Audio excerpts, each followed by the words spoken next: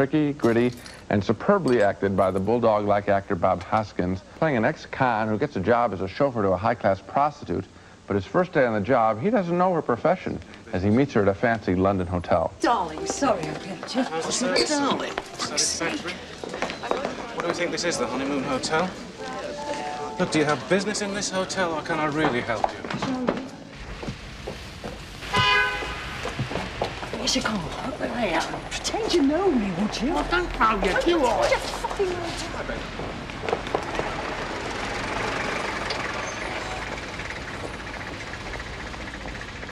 Not the back.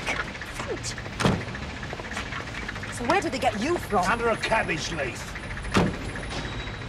Kathy Tyson is very good as the prostitute who uses Hoskins to look for a missing prostitute friend as they visit London Hooker's row of outcasts. A friendship is developing between them. Yeah, tell me something.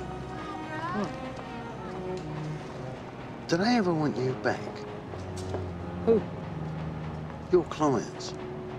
Always. What, they fall in love with you? Well, do they? Sometimes they fall for what they think I am. What do they think you are? What do you think? Black hole. Did I say that? What do you think then? Well, you ain't no night nurse. I ain't no night nurse.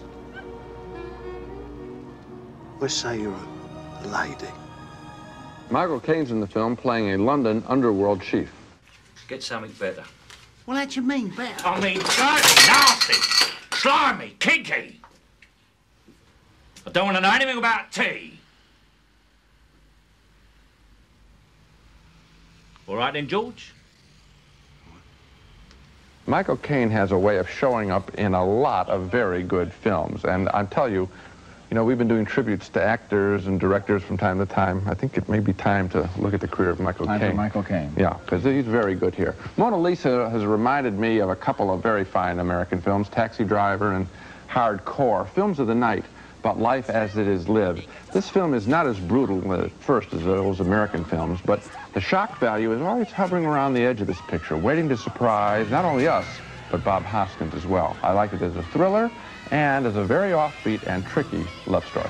It's a very, very good film. I liked it very much. One of the things I enjoyed about it is that although it is essentially about a prostitute, it is about the prostitute and her chauffeur. It's not about the prostitute and her clients. It doesn't fall prey to the temptation of showing us a lot of kinky love scenes. What goes on between closed doors largely goes on between closed doors, and we're out in the car waiting with Bob Hoskins, who starts out at the beginning of this movie so filled with fury and so angry with her, as we saw, and then eventually he softens, and it turns out that really through her experiences and her background, she's the one who's really hard. He also has another great relationship with a buddy who works in a garage. Right, yeah. It's very well cast, and I think the film is making a point about not taking people's class for granted. If you're a prostitute, that doesn't mean you are a certain kind of person. If you're a garage mechanic, his buddy, you're not a certain kind of, you can be cultured too. Right. If you're an ex-con, that doesn't mean you can't be reformed. Right. I think there's a heart to this film about how people can change. I think it's a very special film. There's one other thing about the film I liked, and that is very few films in recent years have had a better feel for the streets of London. For all of the places of London, hotel lobbies and fish and chip shops,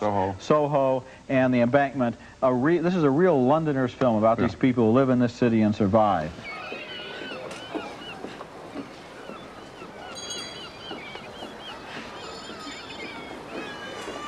You like her, don't you? Of course I like her. Yeah, but you like her in that special way. In the songs. What songs?